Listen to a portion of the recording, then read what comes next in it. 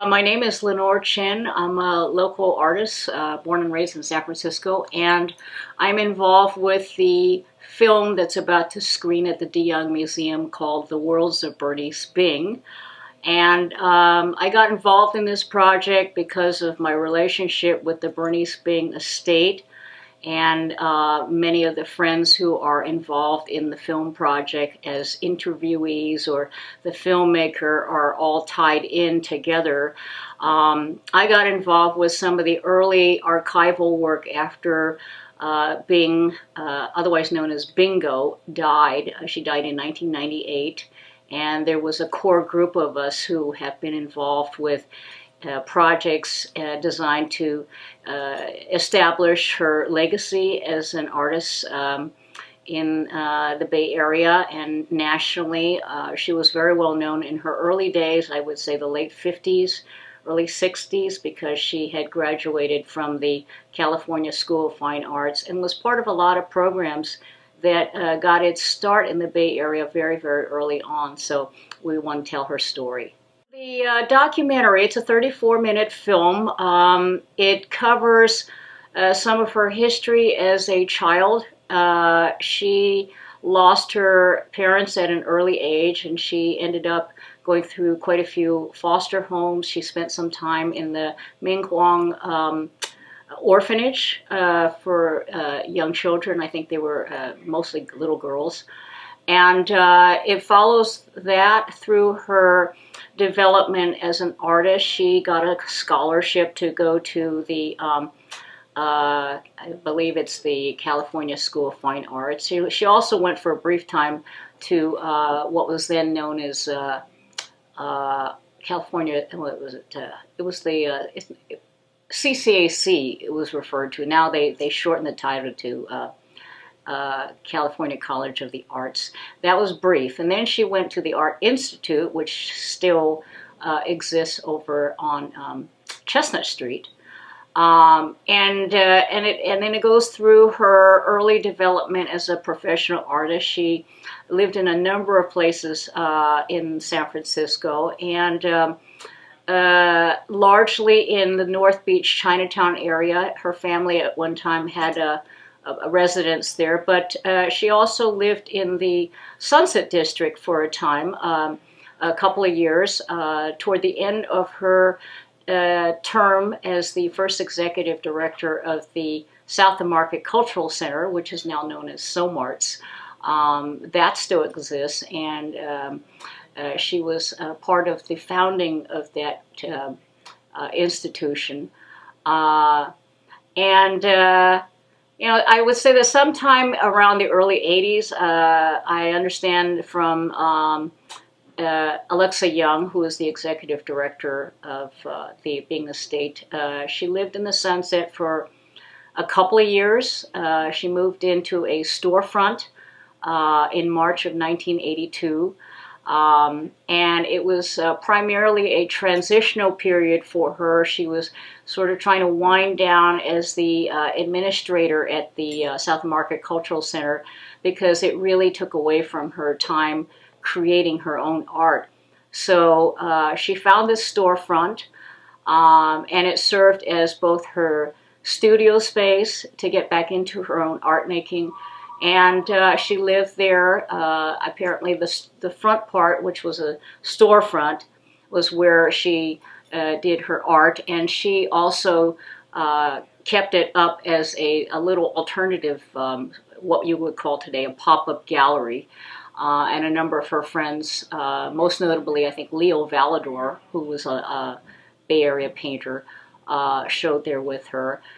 They created works on paper and exhibited there, and her own living quarters was in the back, and then behind that there was a garden. So I understand that was on the first floor, and I think if you go to the area now or Google it, it's a little Chinese grocery store. And that was like 30 years ago that she lived there, something like that. And during that time, she was trying to figure out where she wanted to go next, how she was going to transition out of the hectic and chaotic life of trying to run an arts cultural center and get back to her own work. So during that time is when she made plans to go to China for a few months. And she left the Bay Area and went to China in 1984, and where she studied calligraphy. I think she might have taught a little art while she was over there. And then when she came back to the Bay Area, that's when she decided that she was going to go find a place in the country to live. She had been kind of going back and forth there for a period of time. She worked up in the Mayacamas vineyards. And when she came home to San Francisco, she started making plans to move up to the Anderson Valley. And she chose Philo, a little rural town up that way. I think it's on the edge of Mendocino County. And there she stayed for the rest of her life. We met her in the last 8 to 10 years of her life, and the main area where we would gather is through the Asian American Women Artists Association, which is producing this film. She was living in Philo by that time, but she would make the like 3-hour ride down windy roads to get to the city to come to our meetings. And I would see her around town at cultural events, but where I really got to know her was when we were involved in exhibits and things relating to the AWA, as we call it. And so that's how I kind of got to know her. I was an exhibiting artist, and we would also go to each other's art exhibits. One of the ones that I attended with her, which there's a little color, an old color Polaroid snapshot, shows me with her and a couple of other friends in one of her last little shows sponsored by a group called Gallery on the Rim. In her later years, she would, periodically get into group shows and things. And so those of us who were able to go to those things would, gather for those kinds of events and celebrate our exhibits. Well, one time we went to Mills College to hear a panel discussion. There was a selection of a variety of visual artists, Asian American women. I think Moira Roth, who is the professor of art at Mills College and still is there, organized an event, and Bingo and I were sitting up in the top part of the auditorium listening, and there was a young, I think she is a Vietnamese mixed media installation artist, and also a lesbian. She was presenting some of her work, which some of the younger members of the audience found for them a little outrageous. And I remember Bingo and I, just sort of let out a laughter because, I think we were the only ones that kind of understood Hunty Phom's work. And when we laughed and Bingo let out a loud guffaw, I think she was a little embarrassed because she realized, I'm sort of in an academic environment. She kind of lived a fragmented life. Her lesbian friends were, one circle of friends, and other art friends were in another area, and then the people that she moved in with in the academic world were, they were all kind of separate. So she kind of kept certain aspects of her life very private, and those of us who kind of moved in similar circles with her were aware of these different worlds that she moved in, which is part of what's going to be unveiled in the documentary film.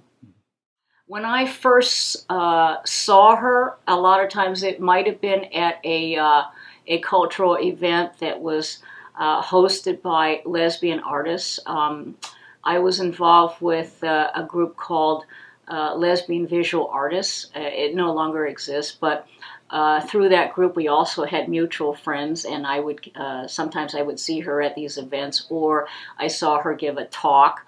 She was not out as a lesbian in those days, and so I would see her in that context, and then I would see her in art contexts where, you know, her sexual orientation was not known. So they didn't really intersect publicly. She was very private about that, and I think that was partly due to her generation, and perhaps her you know, upbringing in terms of keeping her art separated from, you know, her personal life, that kind of thing. So, you know, I think for her, I think she found it kind of tricky to navigate. So certain aspects she would be kind of quiet about, and others, you know, she would be more public. And it was her art that was more public, that she was willing to talk about her art. But in her day, she didn't necessarily even identify as an Asian American artist. Today it might be a little different. So she was kind of bracketed, I think, by different kinds of mores or cultural expectations.